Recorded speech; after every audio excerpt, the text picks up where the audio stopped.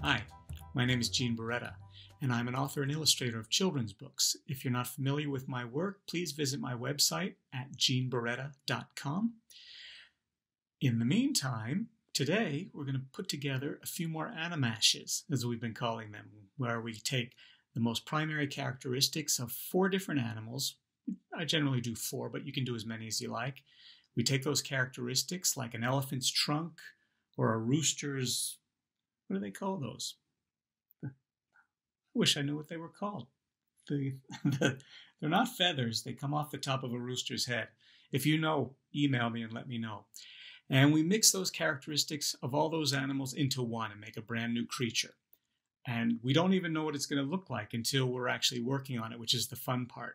So let's get started. We're going to do 2 creatures today, 2 animashes, and each one is going to contain 4 different animals that we're familiar with. We're going to start the first one with the raccoon, sent in by Ethan. Thank you, Ethan. I'm going to write it up here. Raccoon. Let's go with the rooster, since I mentioned rooster, from Marcus. Raccoon, rooster. And I'm trying to find animals that have very different characteristics, so when you mix them together, it looks even stranger. Like the gorilla sent in by Joey. Gorilla.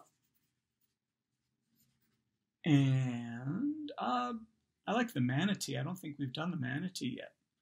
From Jeffrey, thank you. Manatee.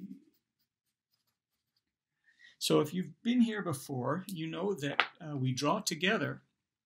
If you haven't had time to grab a pencil and paper, please rush out and get one now so you can join us. And while you do that, I'll explain that you don't have to stick to exactly what I'm doing here. You can add things that I haven't put in. You can take things out that I am putting in and make your own creatures. This is just a guide. This is a way to inspire you to even work beyond our time together. So if you've been with me before, you know we start with what? The pencil. Why is that? Why is that? I see some of you raising your hands. What? Yes, because we want to start by just blocking in the simple shapes, and we don't want them to be too dark yet because we might want to erase some things. We're just going to block in shapes. So let's start with the body. The body, let's start with a big size body like the gorilla's body. I'm just going to put not a full circle, but kind of almost an egg shape for the gorilla body. And while we're on that, what do we do? Let's try this. Instead of standing on feet, why don't we have this creature balanced on the long arms of a gorilla? You know how their arms are so long they can drag the ground? Well, let's put the long arm and the hand here. And since it's going to be kind of like this, we're going to put the fingers bent. It flattens and then the fingers come up like that. And let's do it back here. Now notice this arm is behind the body, so you're not going all the way up here. You're just going to see what's here. And this time you're going to see the thumb. The thumb is here. The thumb is hidden back here, but this time you're seeing it and the fingers come up like that. Right? So let's add a little bit of the manatee. I like the manatee's face. It's almost, it's going to come right off of the body here. And it's a big, heavy face like this. And he's got some wrinkles under his neck. We're going to block those in. And his nose, this is about the center of the head. And the mouth splits off almost like a walrus mouth. Walrus mouth. You'll see what I'm talking about when we start inking. We're going to give it a smile, and then we're going to give it some nostrils here. And you can't even see the bottom jaw. You just see the top parts here. There's where the nostrils are. And then let's add to that face some raccoon eyes. So the raccoon is going to be, it's got its mask. Part of it goes behind the head. Part of it is in front of the head. Comes up in an arch like this. And that'll be dark when we finish it. And then the eyeballs will be like that. I'm going to also give it some raccoon ears sticking up like that. It's getting stranger. Stranger and stranger. How about if we... Now, since we don't have him standing on legs, oh, so what's next? We have to add, what's left is the rooster, correct? So we're going to add that weird thing. I wish I could figure out what that's called, but I don't have the time right now. And let's make rooster legs sticking out down here, only they're too short to reach the ground. And this one's going to stick out right in front of this back hand and arm. So you're going to see even less of this once we start inking. Okay? And let's add some tail, a little bit of raccoon tail. Raccoon tail can come up like this, and then it's striped. And since we have only a little bit of rooster there, I'm going to add some rooster feathers to the back, like that. Now what I see, I keep looking in the monitor because sometimes when I'm drawing off to the side, I draw things a little more slanted than I like. So it's okay for now. Let's see. I might just have to straighten this out. I always like to put a little bit of shadow underneath so it doesn't look like it's floating in the air. Time to move on. I'm going to use a purple Sharpie today. My blue one has run out of ink. So let's begin with the eyes this time. We're going to bring its eye mask up here. And remember, the center is right about here because we're looking at it not straight on, but more 3/4 view. Notice how if this is the center line, when I turn like this, the center line is here. You're seeing more of this part of the forehead than we're seeing this part of the forehead. So there's the center line, right? So we're going to get a little bit less of the mask. And let's leave that alone for a second before I put the pupils in. Let's continue this line down.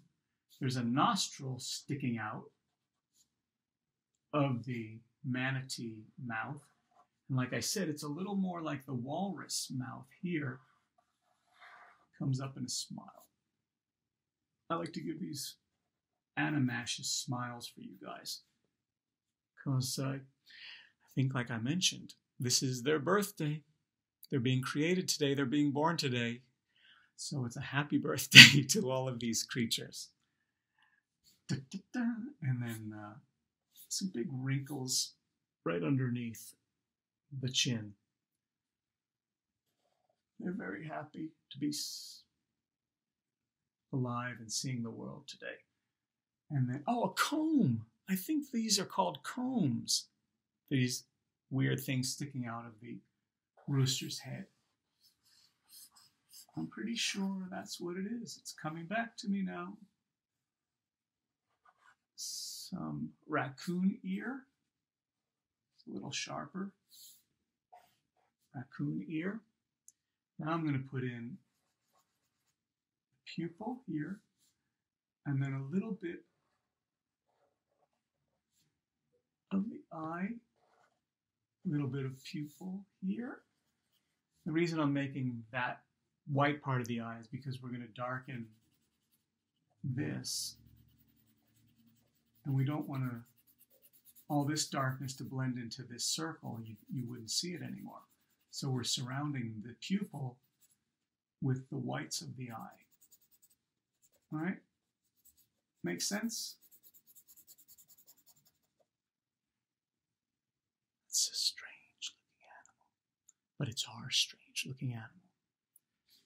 hairy shoulder of the gorilla, hairy arms, come all the way down, hairy arms. Now I'm moving a little quickly because of our limited time together, but when you do these on your own, you can take as much time as you like.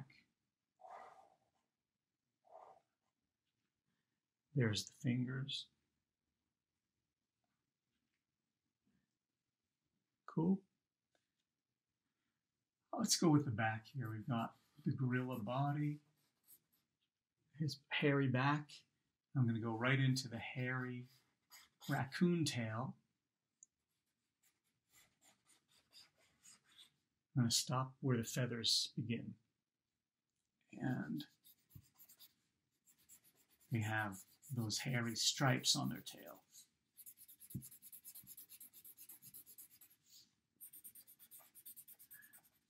Those raccoons with their striped hairy tails.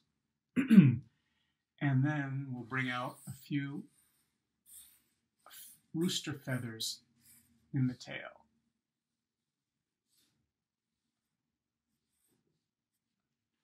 And also, you'll see all this messy pencil in there. That can be erased whenever you're ready to do that. You don't even have to, but if you want to, that can be done after all of the inking is finished. All right, let's bring the manatee. Well, it's not, well, I don't know where the manatee ends and the gorilla body starts, so I'm just going to keep that smooth. Although the gorilla, the front of the gorilla is more smooth. It's not as hairy, correct?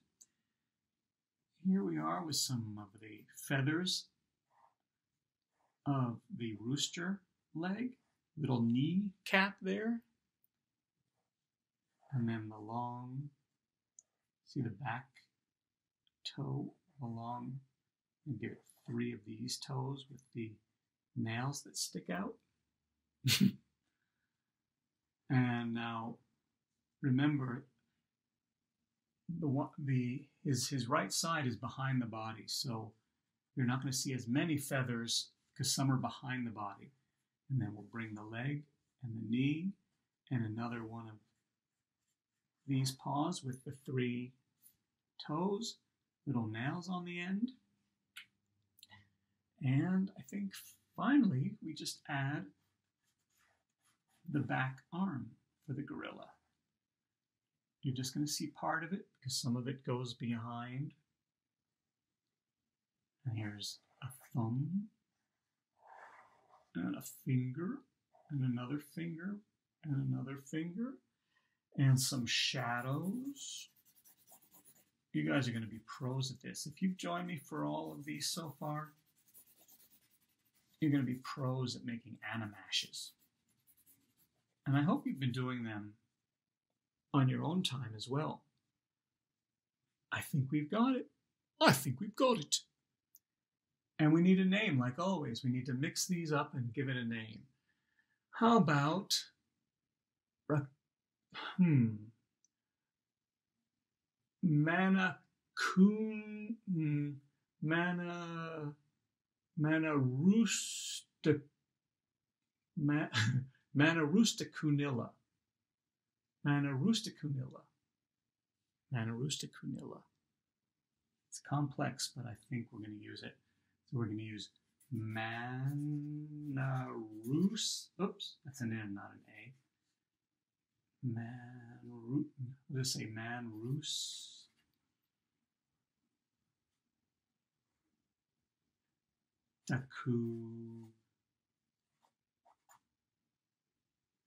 Sorry, it's a very long name. Manarustacunilla. We'll call him, let's see, Maddie. Maddie the Manarustacunilla. Maddie the Manarustacunilla. This could be like Italian or Spanish. Maddie the Manarustacunilla. Maddie, I can't even say it. Maddie the Manarustacunilla. Voila. Time for the second animal. Put this aside. We're going to look at it when we finish. Look at them all together. Let's go with this one. Let's go with the sloth that Cecilia sent in. Sloth. Let's go with the bullfrog that Justin sent in. I'm going to move a little faster because our time is short, running short. The Elephant by Maggie. And finally, let's go with The Crocodile from Cora. I apologize if I didn't get to your requests this week. We had an awful lot of them this week. I'm happy to see a lot of you tuning in to join me on these. Okay, the body. Wait a minute. Where's the, okay, that's that. Oh, okay. I think we've got something here to work with. Let's start with, I'm going to have this one, since a sloth hangs from a tree, I'm going to put a branch across here, some leaves on the end. Is that dark enough to see? And I'm going to bring the sloth's paw and arm here. And they've got these really long nails hanging over the branch like that. And the hairy arms right here. Okay. And let's go with the bullfrog's body. Again, kind of like egg-shaped, like the last one. Only this is now part of the head because the frog's head comes straight out of the body almost. There's no real neck that's distinguishable. And some big bullfrog eyes. And let's give it another sloth arm hanging down like this. The long nails. Cool. Yep. And the elephant. Of course, we need some elephant ears. Right? How could you do this without elephant ears? Now notice I just drew, I've got my handy eraser here. We're going to erase that part of the arm because it's behind the ear. That works. Crocodile. Crocodile, I'm going to give it the long crocodile snout. And the mouth will be open like this. And we'll add all those teeth when we finish. Why don't we also add, did I get everybody in so far? We've got the sloth, the bullfrog, the elephant, and the crocodile. I'm going to give it these little tiny, at least one elephant foot with the toenails sticking out. And got enough bullfrog, about like what's a bullfrog's leg look like when it's extended? Bullfrog leg. What do the feet look like? I have a picture here for reference. Let me check it out real quick. Bullfrog legs. They're always kind of hidden. Kind of like that kind of a foot. And we need a tail. I think we'll give it just a little bit of an elephant's tail. Cool, we're ready to go. We'll put in the eyeballs here. Maybe give him some eyelids, or her, him, her, I don't know. Let's see what it becomes. Let me move this over. Okay, we're ready. And then it's going to need a name too. I'm going to start this time with the snout. A big crocodile snout.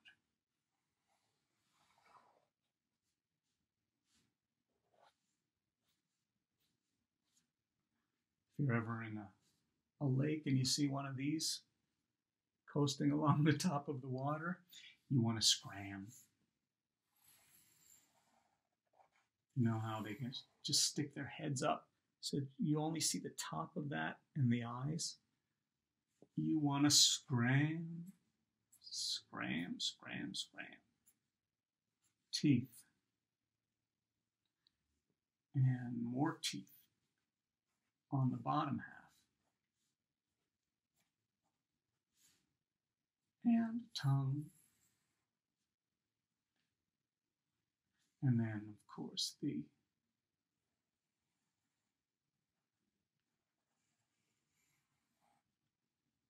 bottom part, the jaw, underneath the bottom, they're not lips, bottom jaw. I'm lost for words a lot today. I don't know why. Maybe I'm staying in too much. Maybe I'm starting to get cabin fever. All right, here's the big bullfrog eye. And then this one is a little bit behind, so you don't see all of it, right?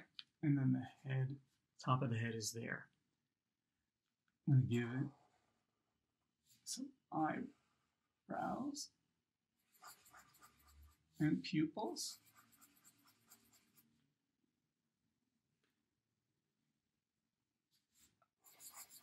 I'm going to make it even bigger.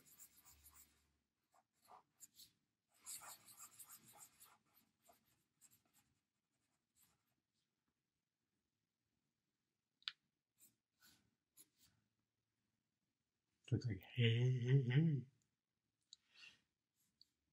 And let's start bringing the bullfrog's body down here. The hairy sloth arm. They're very hairy animals. And those really long, sharp nails.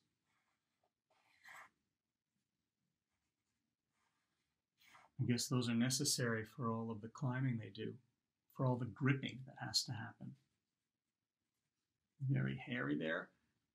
I'm going to throw in the elephant tail while we're back here.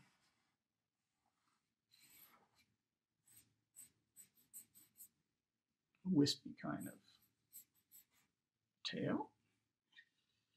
While we're on the elephant, now for the elephant foot, well, let's do it this way so we don't complicate things for you. There's the elephant foot, and there are the toenails that are right on here. If that's the foot, you'll see the toenails like that if it's standing. We finish the belly here and bring the frog leg from back here. And also too, you notice I don't have to draw exactly on the pencil line that I made. That was only a guide.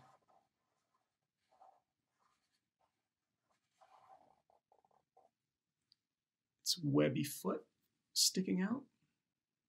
That is one strange animal, I have to say. Elephant ear coming off of the back of the head. Another elephant ear coming off the side here. Let's give it a little bit of hair. We haven't put back like wispy hair on any of the animals in a while. And then we have to complete the body back there. Now you notice, you see that, like I'm looking at it, that eye is a little bit slanted only because of the way I'm drawing this. I'm going to continue the head back here and then give it a cheek over here. That helps a little bit. It's still a little slanted, but if I was drawing it, I would be right in front of it and you wouldn't see it so much.